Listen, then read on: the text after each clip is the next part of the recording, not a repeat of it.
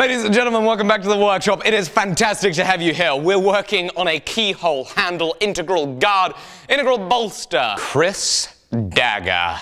This thing. Oh, is this thing whooping me. This is very difficult to do. At the end of last episode, you were seeing me handstand this, and I said it would take a little while. Well, it took a lot of a while. What I was trying to do is sand in this radius here while it was soft before heat treat, and sand it in all the way around. Now only to 80 grit or so, and we're only doing it so that while it's soft, we ensure that it is straight, flat, and nicely transitioning in there. Now we also did it top and bottom here. We made sure that this is still central to this material here, still central to the hole that we've made for the keyhole. And this sets us up so that hopefully after heat treat, we can again use those tools that I was using, which I got the idea from watching some of Nick Wheeler's knife making tutorials on YouTube, some PSA adhesive. Thank you to Julian for the tip on the PSA abrasive. But these blocks here with a radius on the edge, and this one here, which I made up. You saw me make it up on the Instagram story, so make sure you follow me at Alec Steele, so that we could get in here and ensure that with the correct radius, we were able to sand this section here square to that section with a neatly flowing radius, which is good. And it was difficult. Something that I've been really working hard at to get better at has been just doing things right first time so that I can make a product that I am happy with when it's done. Because when you don't do things right the first time, there are always going to be things that you're not quite happy about in the finished product, and that's never a good thing. It's always worth doing it right first time, and I'm trying to beat that into my head somehow, and these tough projects are doing a great job at doing that. And speaking of doing things right first time, I kept wanting to just, let me just go into the heat treat, let me just go into the heat treat, let me just go into the heat treat. You know, it's me trying to rush again. So what we're going to do now is we are going to lay out, design, cut, and not finish grind, but rough grind the keyhole for the keyhole integral. Yeah.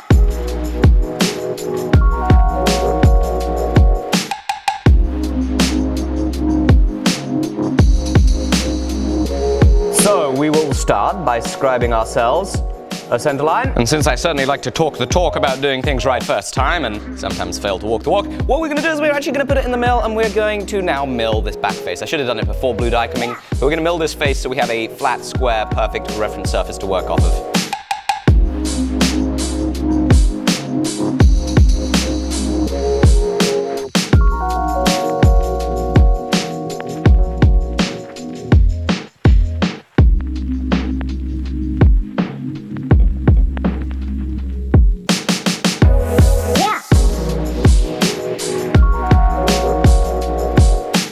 So as you can see, we made a template out of some shin stock, which meant we could work along our center line and scribe out both halves of our keyhole. Now what we're going to do is cut them out. The trouble is that we're going to do that with one of my least favorite tools in the workshop, which is an angle grinder. We're going to use an abrasive disc to cut this, and we could destroy it. Oh my goodness. If there's ever a time that I did not want to slip with an angle grinder, this is it. Actually, no, most times. Slipping with an angle grinder is very bad. You end up with an angle grinder disc in your leg. That's not good. But I don't want to break this.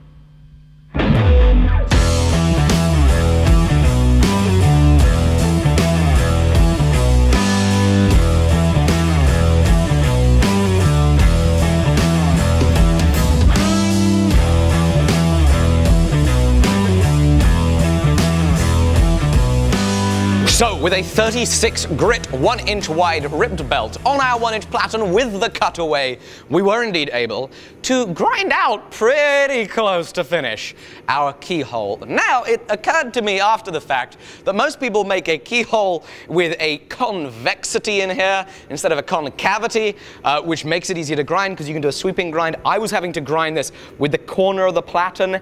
It wasn't as bad as it could have been. It certainly means that it's going to be more difficult to get a consistent radius. I think we're going to be able to do it with enough care, enough attention to detail, and enough fussing at a higher grit later on once it's been heat treated. Because after 2 or 3 days of just being on the precipice of being ready for the heat treat, being so close to saying, now is the time, we have nice sanded, good radius surfaces, no hard corners to worry about. By hard corner, I mean hard 90s. You know, we shouldn't be getting any breaks anywhere. We have enough excess material, proud of our scribe lines, to, once it's hardened, be able to break through the scale there from the hardening and bring it to the final sizes. Obviously, it's a little difficult with the drilled hole. It is what it is. With these holes, it is what it is. They're gonna scale up, hopefully not too badly. So I've got to be careful on how hot I'm getting it.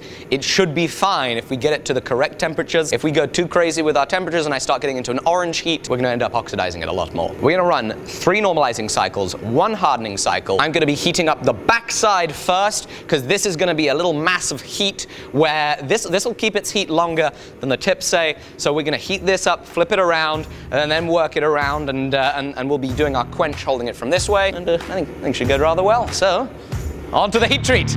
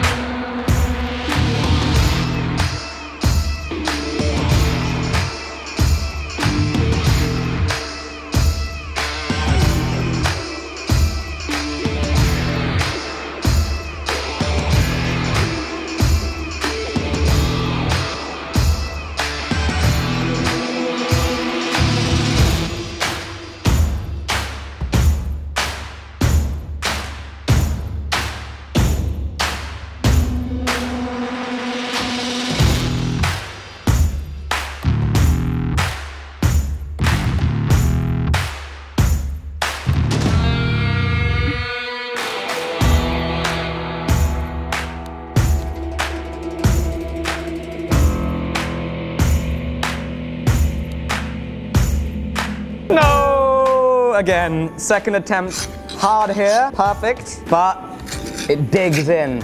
It is too soft here, it hasn't hardened fully. I don't think I had even enough heat, my bad. Back into the forge we go. We are going to give it a 3rd attempt with the hardening after a little normalizing cycle. Hopefully we'll get this thing to an even hardness the whole way this time around.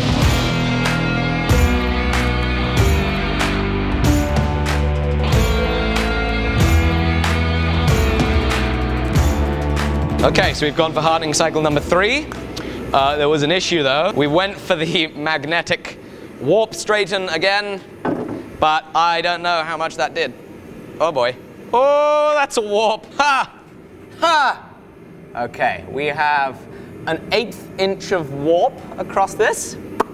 Now, is it hard though? That's another important question. So, moment of truth. Do we have hardness? Ha! Yes. Okay, this file is not touching it. That's good. Woo! 3rd time was the charm apart from the warp. Now we're going to temper this. I'm going to see if it'll fit in the oven, and if it will, once it's up to temperature, I think we're going to try and lock it on the mag plate again and see if that straightens it. Maybe it does, maybe it doesn't. Worst comes to worst, we go for attempt number 4 with the hardening. So we'll see, does it fit?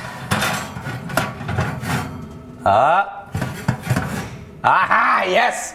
Thank goodness for that. Right, so this has been here an hour or so. Now the best thing would have probably been to have a fixture that's straightening it while it's tempering, but I want to see if this will do anything at all. It's a big warp, but we'll try. So I guess we'll see if this does anything, even though it's not in the oven. Maybe even while it's at tempering temperature, while it's cooling down from that, we can straighten that warp. Maybe even better, I can shim it. Maybe that'll better straighten the warp. Who knows? We'll see. We'll find out. And so now it's been a little while and this has cooled down, and we will see. Has this done anything? Taking it from a tempering... Oh. Well... that has done nothing. And so that means that on tomorrow's episode, you're gonna see me trying to make myself up a jig to temper it in that oven straight. So we're gonna do a shimmed temper. You've seen me do this on the rapier. Obviously, I have a much larger jig for that. We're gonna make a small jig tomorrow, hopefully do a shim temper, hopefully get this thing straight, so make sure you tune in for that. But before you leave, I have a book recommendation from my friend Liam Hoffman. You've heard me talk about him a lot. The magnet trick that I was just doing is something I picked up from one of his YouTube videos. His YouTube channel is really worth checking out. He is an extremely talented bladesmith. He knows his stuff, and he has written this book. He has asked me to promote this book, and I am thrilled to do just that. I read this book. It is easy reading. It is really, really informative stuff. What is this book? It's called Forged. It's a guide to becoming a blacksmith, and it tackles a side of becoming a blacksmith, whether you're your hobby, career. It tackles a side of that that's rarely ever been covered in books, which is the side of how to get your shop set up, how to teach yourself, what is the amount of money that you have to spend to create one type of workshop over another. And if you're interested in getting into the craft of blacksmithing or knife making, which I really hope you are, I really hope that you go to the link below. There's an Amazon link below. You can go and buy this book. It's a great way to get some incredibly useful information that's hard to find about setting up your first shop and learning how to teach yourself. It's a great way to support Liam, who's a young entrepreneur who is killing it. And it's also, thankfully, we've teamed up to promote this. It's a great way to support this channel. Highly recommend you get this book. Fantastic book. I wish it was around when I was starting to blacksmith. I'm pleased that it's around now that you are. The link is in the description below. Thank you, Liam, for writing this great book. Thank you guys for watching. It's been a pleasure, and I'm looking forward to seeing you tomorrow on the next episode. Don't forget to grab that book and have a fantastic day. And I do hope that you get out to your own workshop and make something. And if you're not going to do that, getting this book will hopefully be a little extra motivation for you.